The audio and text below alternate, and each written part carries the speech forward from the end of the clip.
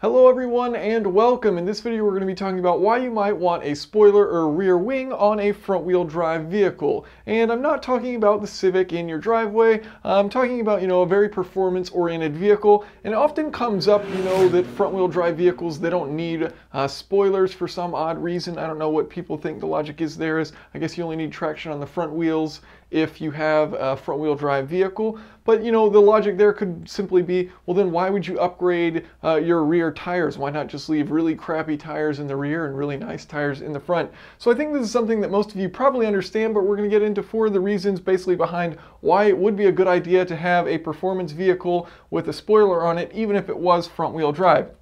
And so the first thing we're going to get into is cornering, and this is going to bring up the lovely equation force equals coefficient of friction times the normal force. And this is an equation I've used quite a bit in my previous videos, and I'll have all kinds of related content in the video description. So if you want to get into more detail into one of these subjects, check out the video description. I'll have the videos linked there. So the cornering force that this vehicle can hold is equivalent to the coefficient of friction between the tire and the ground multiplied by the normal force, in other words, the weight of the car. So you've got this force pushing down on the vehicle, the weight of the car, and if you add to that normal force with down force, you have more force pushing down on this. So if your normal force goes up, then the force that the car can corner with goes up. Simple as that. Better cornering with a spoiler on a front-wheel drive vehicle. Let's move on to braking. So here we have a vehicle and it's front-wheel drive and it's got this rear wing on the back, giving it plenty of downforce on that rear wheel. Well, why would you want more downforce on it? Same equation, same idea basically. If you increase the downforce, normal force is equal to the downforce plus the load on the tire, so you're increasing the normal force increases the braking force. So the maximum braking force you can have is equivalent to the coefficient of friction multiplied by the normal force on that tire.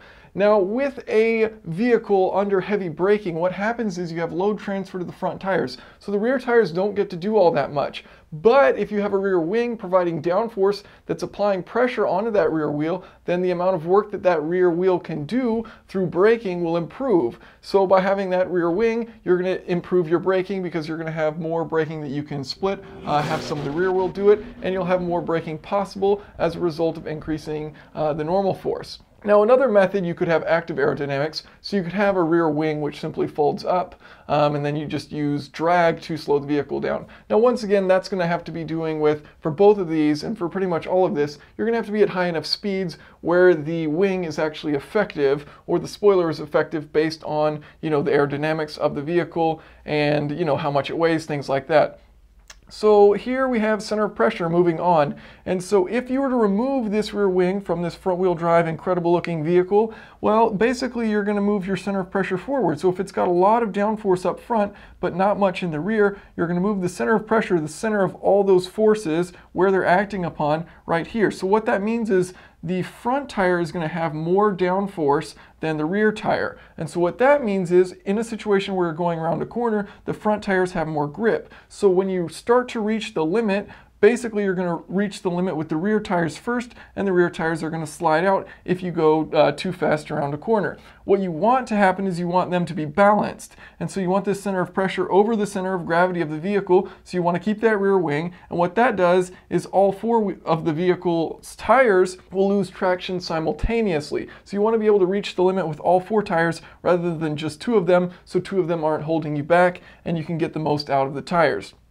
Finally, let's move on to reduce lift. So a very simple method of reducing lift is adding a spoiler to a vehicle. So here we have a vehicle on top with no spoiler, incredible looking once again, and as you can see, that air, as it swoops over the back of the vehicle, it will follow the path of the vehicle and aim downward. And so as that air is directed downward, it's going to be lifting up the vehicle. It's going to be creating lift, and so this rear end is going to start to get loose, not have quite as much traction because it doesn't have that normal force pushing down on it. And so if you add a simple spoiler to the rear there, you can see that airflow now won't be able to redirect itself downward, and so you're going to eliminate that lift or reduce that lift, and the car won't have as much lift. It'll have more traction and be able to do all the things that a car needs to do better. So thank you guys for watching. If you have any questions or comments, feel free to leave those below, and once again, don't forget to check out the video description for links to all kinds of related material.